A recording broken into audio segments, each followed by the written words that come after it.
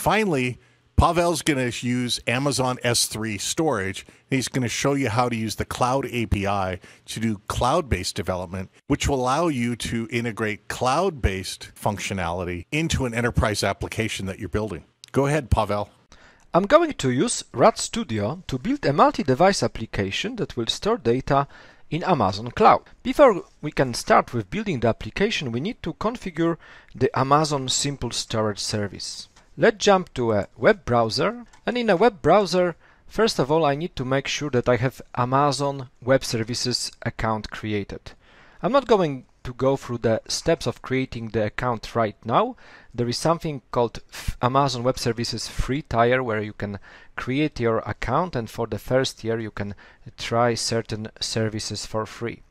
After you have created your Amazon Web Services account, you can log in into the management console, and you have an access point to all different Amazon Web Services. We are going to specifically go into the simple storage service area, and what we are going to do here, we want to create a bucket where we are going to store our Delphi, our data from our RAD Studio application. So buckets is a concept from a simple storage service. This is how Amazon Simple Storage Service organizes its data.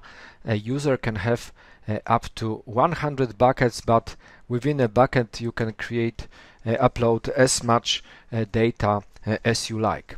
We are going to give the name to the bucket. It has to be a lowercase with no spaces or any special characters. So RAD Studio Test 1 will be the name of our bucket, and I'm going to select US standard as a region to create this bucket. This is very important to make sure this is a US standard and not other bucket. Okay, click on create, and I have created a new bucket. So before I can start putting data into this bucket, I need to make sure I have proper access rights. For this, I want to jump into the another Amazon Web Services service called Identity and Access Management, and I want to create a dedicated user that I'm going to grant rights to access this new bucket. So I'm going to create a new user. I'm going to give it a name RAD Studio Test 1 user, and the option to generate access key is already checked. So when I click on create, I have an opportunity, one-time opportunity to either view the credentials of my user, or I can download a CSV file with those credentials. This is very important to use these credentials. I need to copy these credentials to in my case, notebook. So I want to open the right thing here, like this, and I'm going to put my credentials here. Okay, so that's I'm going to need it during the development of my application. Okay, so I'm going to close this. Now I have created a RAD Studio test user. When I click on this user, I see there are no policies attached to this user, so this user does not have any rights right now. I'm going to open the inline policies option and click here to generate a new policy. So there is a useful policy generator option, so I can select it, and I can specify which policy I want to create. So which service? So this is going to be Amazon S3 service. What actions? All actions. And I need to specify the Amazon resource name of my bucket. So I can jump to the documentation, and in the documentation there is information how to specify my sample AWARN for my bucket. So I'm going to copy this syntax and put it in my Amazon resource name, but instead of example bucket, I'm going to specify my RAD Studio 1 RAD Studio test 1 bucket. I can click on add statement and go to the next step, and the policy is just a plain JSON file. I can use a validate policy option to find out that my policy is valid and click on apply policy.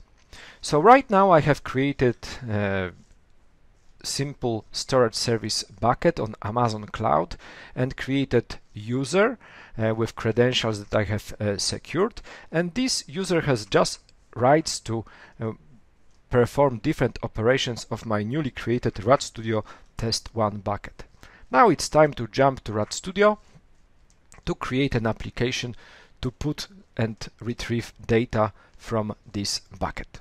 We can create either a C++ or Delphi multi-device application to work with our Amazon Simple Storage Service. This time I'm going to go for a new multi-device application, Delphi.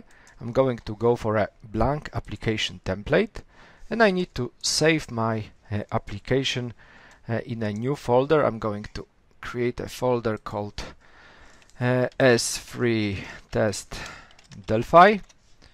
Okay, so I'm going to keep the unit name as the name of the main form, and the project will be S3 Delphi, and that's fine. Okay, so that's my project. So the very first thing I need to do is to put an Amazon connection info on the form. In the cloud category, in the tool palette, there are two components: T Azure connection info for working with Microsoft Azure Cloud, and Amazon connection info. I need to double click on Amazon connection info to put it to the form. In a production code, I would probably put this Amazon connection info on a dedicated data module, but for simplicity I'm going to keep it on the main form. Now I can go into my credentials that I have just copied. I'm going to copy the access key ID and paste it into the account name property of my Amazon connection info, and I'm going to do the same operation with the key. So this is my secret key. I'm going to copy the key here and put it into the other property of Amazon connection info. Okay, that's the first step.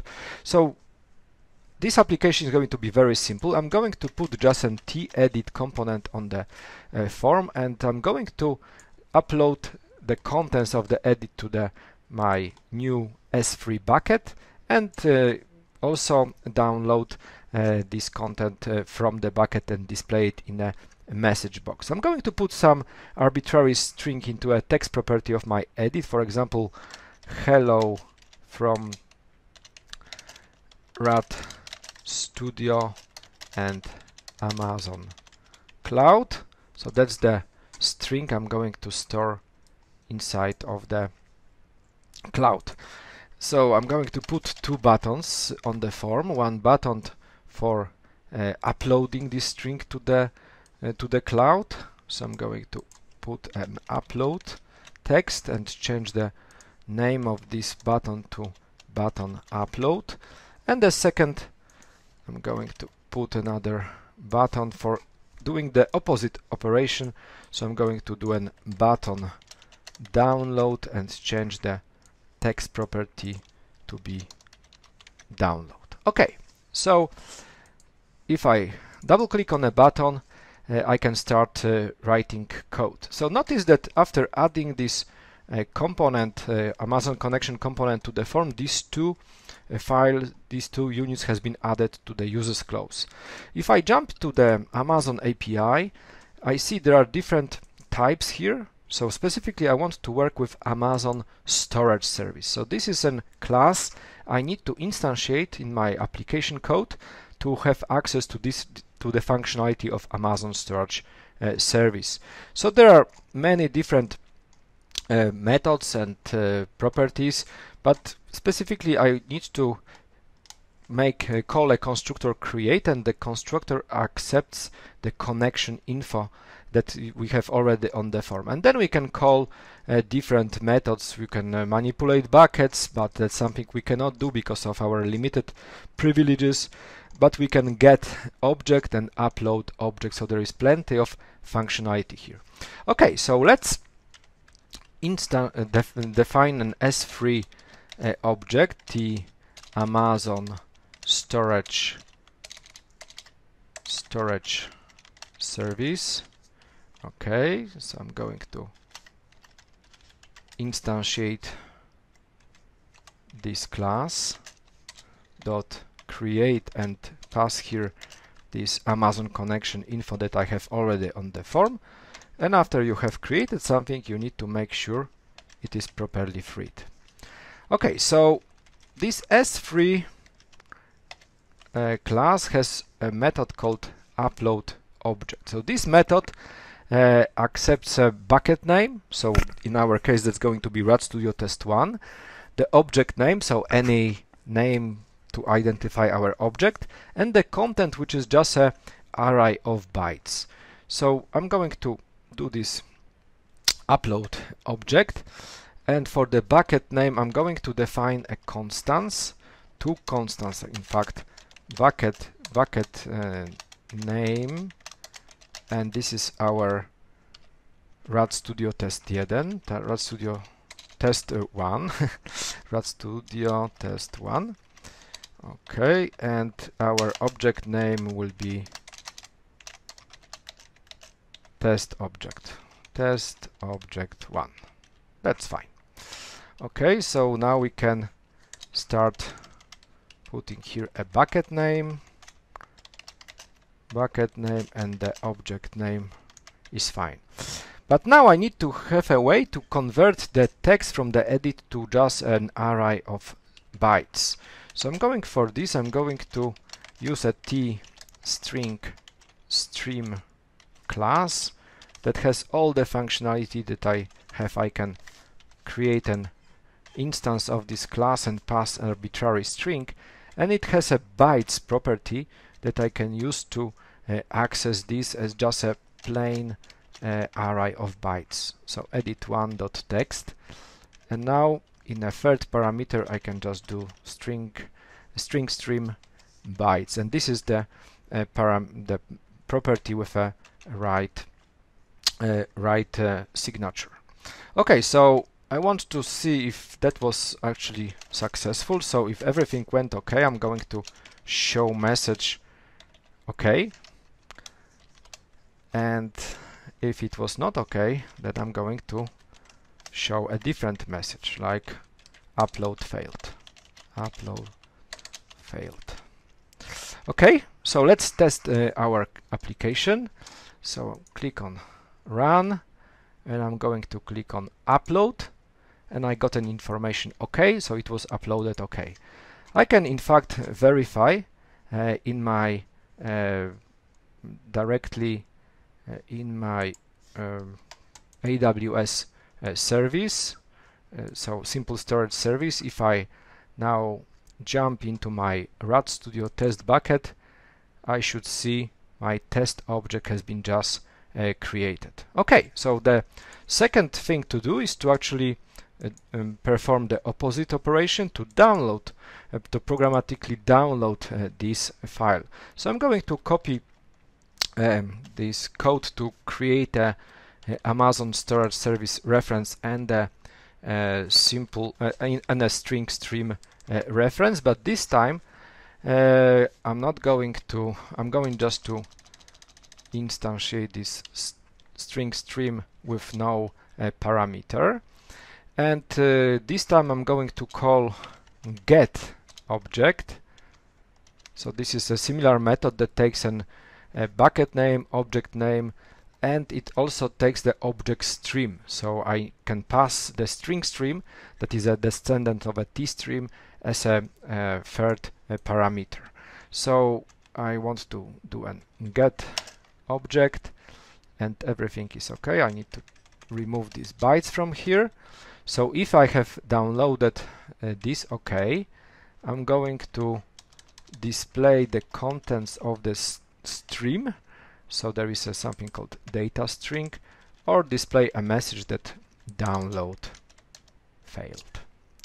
Okay, so in fact I have not added code to properly free the string stream, so that something needs to be added to both methods. Let's run this application, and if I click on download, I see hello from RAD Studio and Amazon Cloud, a string downloaded from Amazon Simple Storage Service. Thanks for that great presentation, Pawel. You can also use the Cloud API with Azure Storage as part of your enterprise application.